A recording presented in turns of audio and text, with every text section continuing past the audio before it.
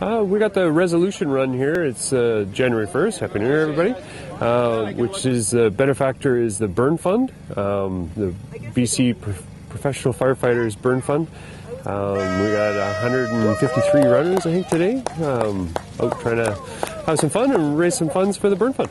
And how long have you been doing this? This resolution run is, I think it's its 5th year in Abbotsford. We used to do a run in the summertime, but we found this was a little better suited for everybody to be able to make it out. So this morning's run is it's called the Resolution Run. It's to invite people to come out and start their year off with actively and in a fun setting. We do it as a fundraiser, so that all of our funds that we raise will go to the Burn Fund for the Abbotsford firefighters. What the benefits of the runners get is with their fee they get a jacket that's unique just to the Resolution Run.